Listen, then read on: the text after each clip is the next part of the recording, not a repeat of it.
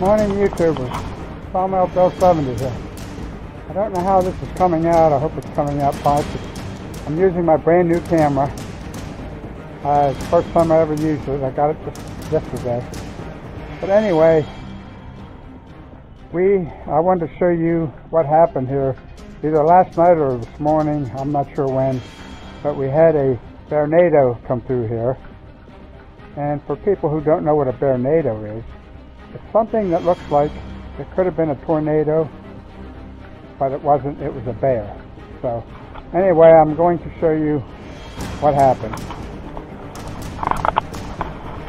And as you can see, and I can't because my camera shuts off. I haven't fixed that yet, but there's the grill that has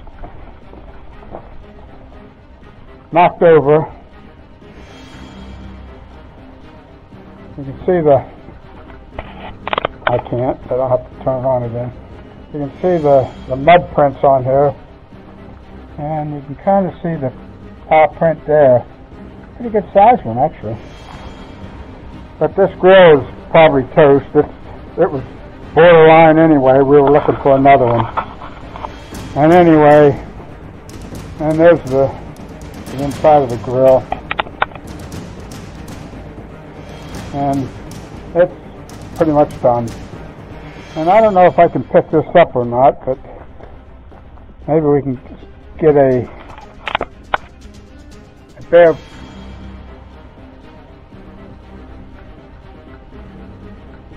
There is a bear print there. I don't know if it's showing up or not. There's a couple of them here in the mud. But never touched my garden. I guess he doesn't like tomato plants. Oh, wait a minute. He did touch the garden. Yeah, he was rooting in there, but he never hurt the plants. He walked through it. These are footprints. I didn't know that. Anyway, there's a big indentation there. That's right here. Wow, just missed that plant by trampling it. Ah, where's his manners? Should have wiped his feet before he walked through my garden. Anyway, and the other thing was, and we know the wind didn't blow the garbage can over, drag the garbage bag out, and let's go up and look at the garbage. It's up the hill here. So, by the way, I do have a pistol with me in case he happens to want to reappear while I'm up here. Now, I only have a .380 with me, and I know it wouldn't kill a bear, but it might tickle him to death. So, anything to help me get away, that'd be. But here's his bag. Oh, there's some stuff there. And then up here, where he had his meal, if he found anything. I usually don't leave anything for the trash to eat. I always eat it. But there it is.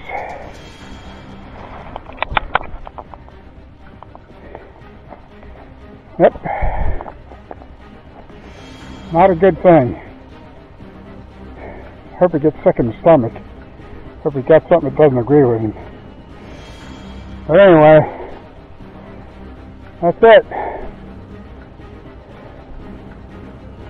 And I don't see any signs of them, which is good. I don't want to have a conflict, but and this is where I'm at up here, and so you can kind of get an idea of the elevation.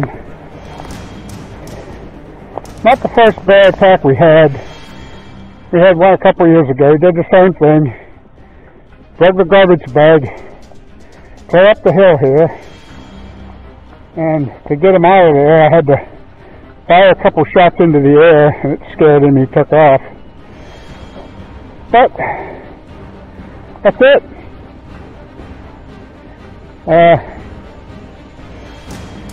That was what happened to me the last night of this morning, and I didn't hear a thing. So, don't know what we're going to do to combat that, but we've got to get a new grill, and I don't know how to stop this from happening again. Unless I take the grill in the garage all the time. That'd be the only thing. But I can't believe he missed stepping on that tomato plant. Wow, that was amazing. Could have walked around. No manners. I don't care. But anyway, I got a mess to clean up, and like I said, fortunately it could have been worse. He could have clawed on the camper and ripped the cover off of that, but he didn't. And I'm thankful for that. And there's no other damage, that was it. But it's a little bit of a mess. I'll get the grill set up and I'll tear the bottle off. Thank God the bottle didn't rupture. But